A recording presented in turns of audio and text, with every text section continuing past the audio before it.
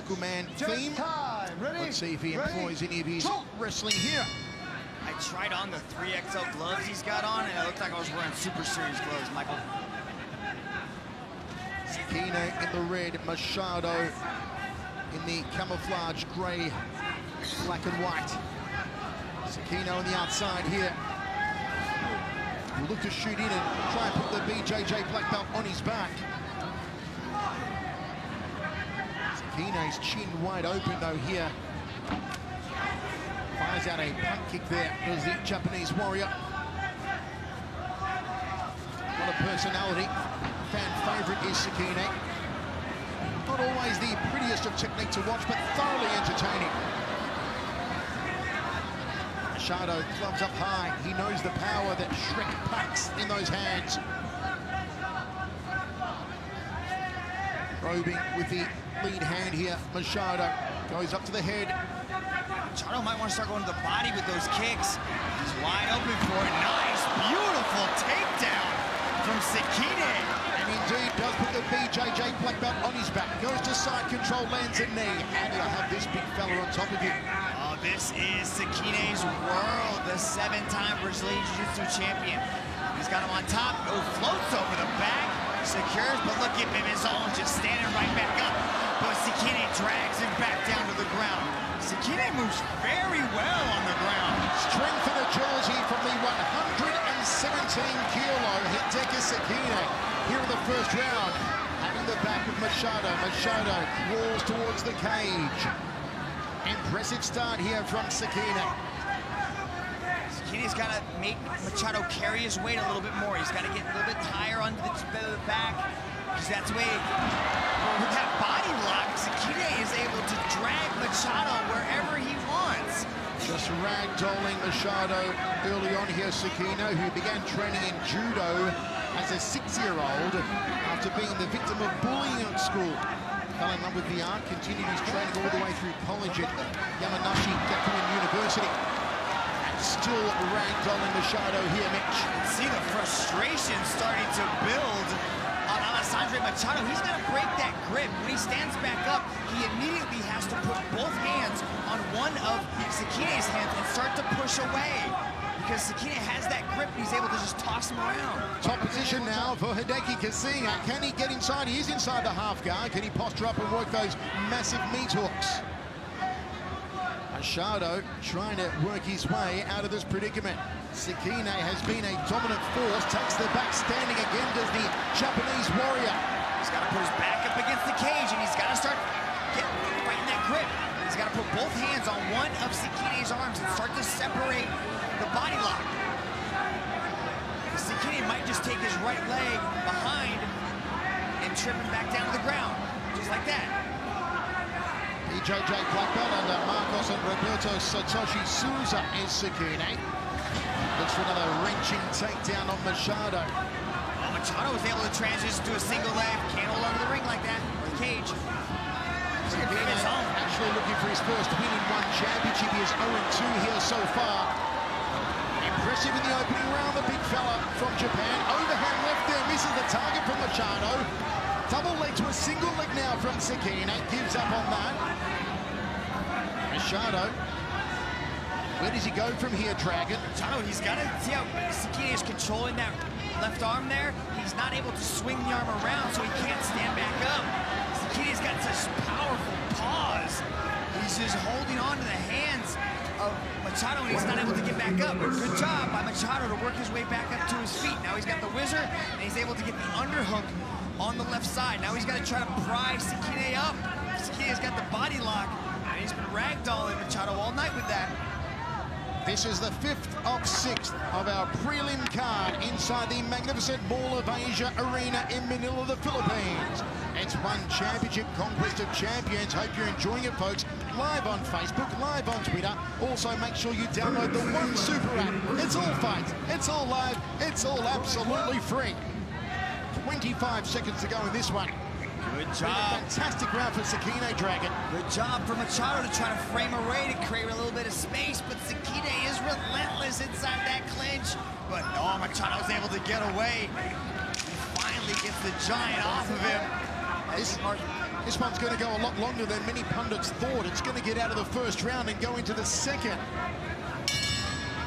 Well, what a round for Hideki Sekine. Now, don't forget, under this global mixed martial arts rule set, we do score on an overall match, not round by round, as you saw in one Super Series.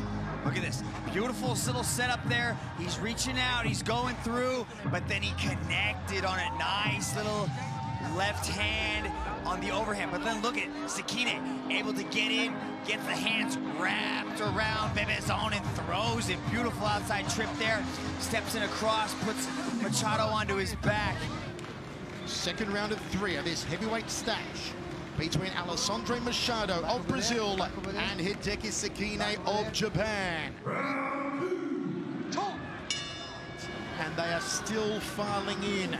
I'm telling you, Mitch, they are going to turn away thousands at the door tonight. This is the hottest ticket in town, the biggest one championship event. It's Conquest of Champions. Sekine is able to keep his distance with that rear leg push kick.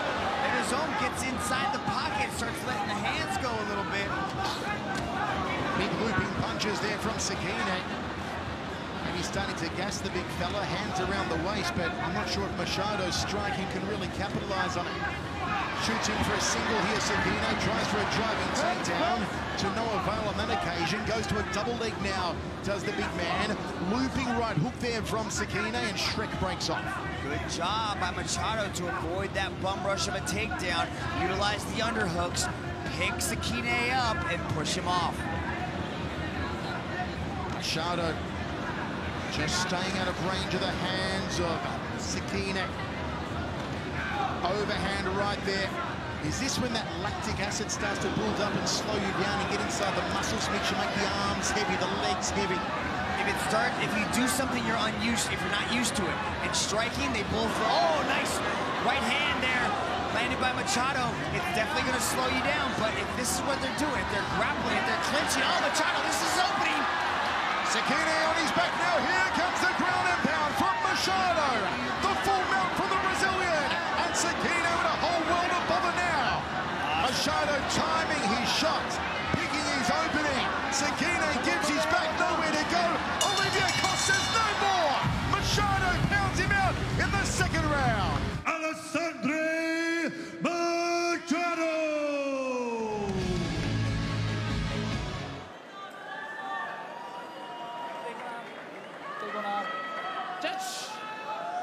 This one promises fireworks. Could it produce the GoDaddy knockout of the night? Here we go.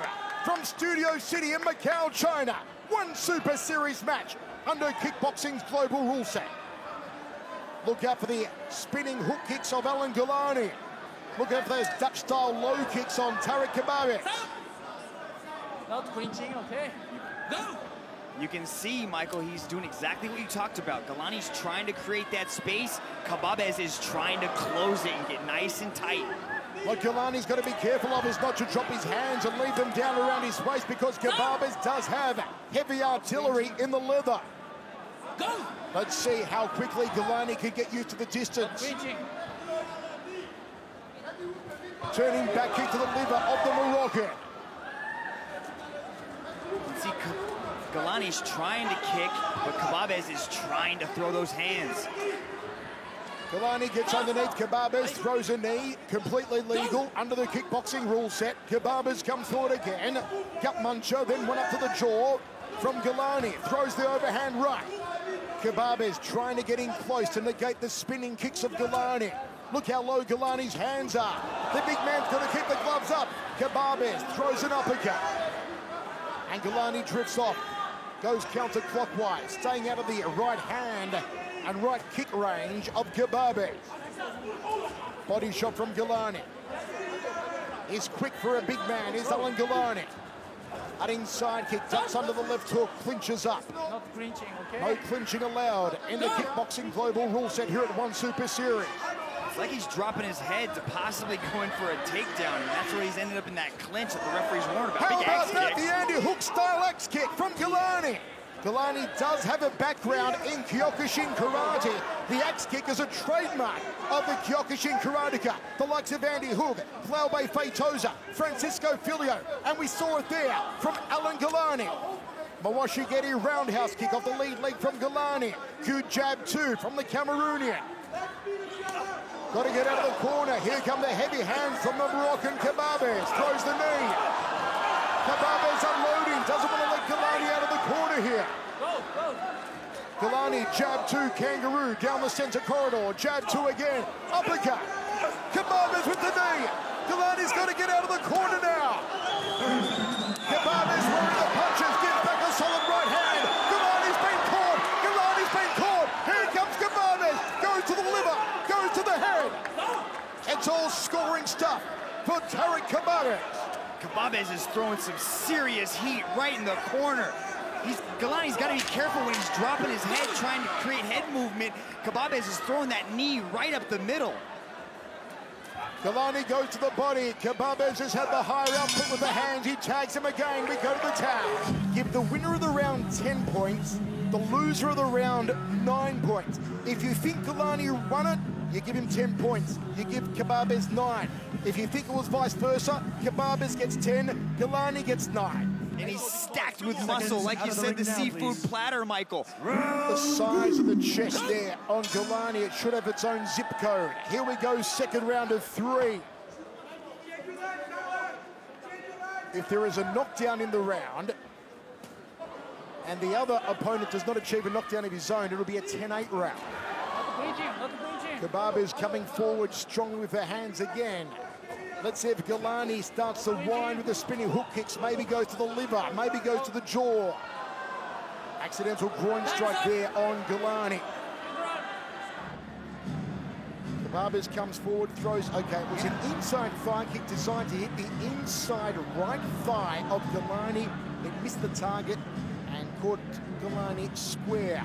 We've seen him primarily in mixed martial arts events, and you can see that Kababes is not scared to strike and stand with him. Most of these guys are timid to exchange like this with Galani, but Kababes is not scared at all, marching forward, throwing those heavy hands. Dutch-style Moroccans, they are not scared of anyone. You're talking about a pedigree that includes the likes of Bada Hari. These guys come forward, and they come forward hard and nasty, as Tarek Kababes is doing again here. We recommence in the second round. Axe kick from Galani. Once again, channeling his inner Kyokushin, the martial art, the hardest form of karate that he began his career in. Trying to utilize that jab, create a little bit of space, but Kababes is trying to corner him. He's trying to cut the angles, so he's trapping Galani inside the corner, but Galani's moving around very well. This is a very large ring here at One Super Series, and both of these big men are traversing a lot of ground. How about that? The elasticized legs of Galani. Another attempted axe hit. What you're trying to do with the axe hit is to bring the heel, the hardest bone in the body, down on the collarbone or on the nose or on the forehead of your opponent. Galani's having a little more success as southpaw. He's switched to a southpaw stance with his left hand back, and he's utilizing that right jab more successfully. Kababes, who has had to travel the longer distance to get here all the way from the Netherlands to be here tonight. Galani, it was only a 45 or 50-minute ferry ride from Hong Kong. The referee has given Galani a warning to avoid the clinching. It's a little bit of a spillover there from Galani's MMA career. But in his natural instinct in recent years has been to move in close and clinch up with opponents. Good outside leg kick from Kababes, and Galani off the rope for that powerful right hand. But I also think it's his head movement. You can see Galani circles out to the head, he moves his head out, and then at that point, Kababes closes the distance, and they end up in the clinch. But I don't think it's purposeful. I don't think he's trying to clinch. His hands are down. It's hard to clinch with your hands down. Kababes looks for that bolo punch, goes for an outside leg kick, trying to tenderize the legs of the big Cameroonian. Uppercut again went higher than the ceiling. And referee breaks them. See, it's just that head movement that he's ending up entangled. Galani on the back foot, throws another axe hit, needs to be on the front foot a little more here, does Galani. Kebabes, the outside leg kick. He has taken on and beaten some very good names, Tariq Kebabes, over the years, including Roman Kriklia. Ready? Go! Of course, Alan Galani in his kickboxing days went into battle against the likes of Bob Sapp, against Carter Williams, against Michael McDonald. And here he is, 2 rounds deep with 1 remaining. He's returned to kickboxing, and there is the Kyokushin axe kick from Alan Galani. It is spectacular, though ineffective so far. So let me explain, 10-point must system. I gave the first round 10-9 Kebabes. I gave the second round 10-9 Kebabes. My scorecard goes 20-18 Kebabes, which means to even the score, Galani needs a 10-8 round, needs a knockdown round on Tariq Kebabes. Now, fans at home, Michael Schiavello is not a judge. He's just pretending to be one on TV. Outside leg kick from Galani. Good jab to overhand right there from the Cameroonian. Kebabes looks at the power in the right. High left roundhouse kick from Galani. Double forearm guard blocks the kick. Oh, counter from Kebabes. Galani drops the head. Kebabes doesn't clinch up. Referee Onari breaks them. I like those 2 question mark kicks he threw, and then he went to the body. Oh, no! Galani's wobbled. Galani momentarily turned his back. Referee, though, didn't see it as a chance to put a count on him. Kebabes comes forward. Here's the left hand from Kebabes. There's the uppercut, goes to the body. Now toe-to-toe, they juke it out. Kebabes wins the battle. Backs him up with the right hand. Got to get out of the corner here. Galani takes a knee. He's lining up the right hand. There it is. And another uppercut. The chin through the top of the head. Galani may go down. Galani may go down. He's right for the picking. Galani on rubber legs. And he's still here. How is he still standing? The man from Hong Kong. How is he still on his feet? He just got hit with about 13 clean shots, and he's still throwing. Tremendous heart and intestinal fortitude from Galani. Takes another big right hand, and down he goes. Now it's a count on Galani. 3 knockdowns in 1 round, and the contest is over. That is knockdown number 1 in this round on Galani, and that is all, because referee Onari says no more punishment.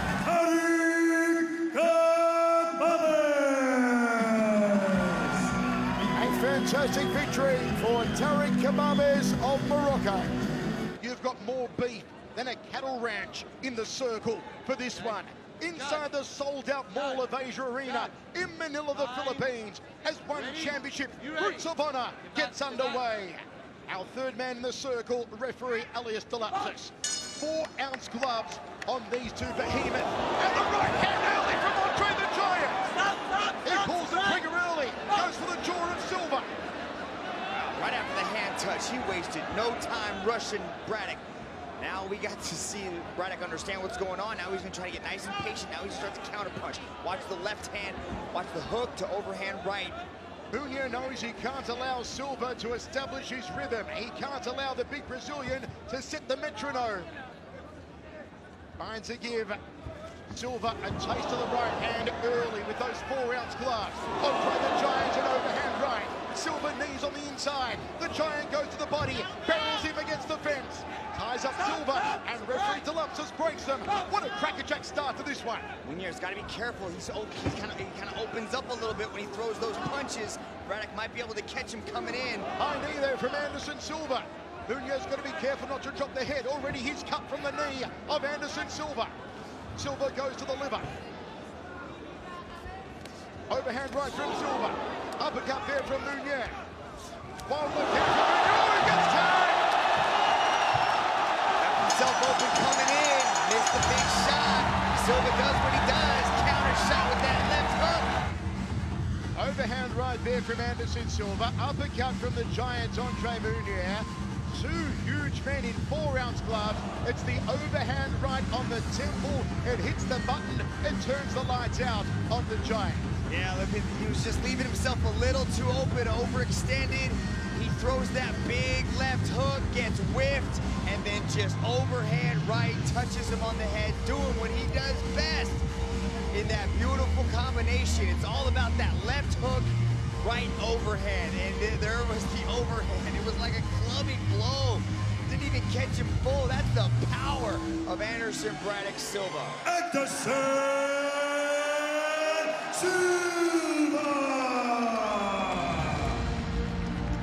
Anderson Braddock Silva gives us one of the great knockouts in one Super Series yet. Okay, back.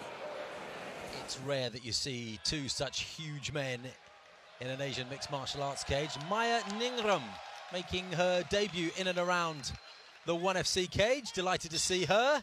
This fight is brought to you by AdReach, meaningful advertising. And these punches should be extremely meaningful.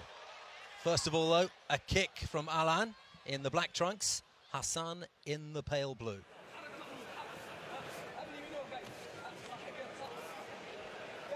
And if there is a violent takedown in this one, the whole stadium could rock. Oh, my word! A spinning kick that knocked Hassan straight down, and in comes the referee. Hassan set up a couple of punches, and then Alan just grazed him right on the temple with that toe. Alain Nalane!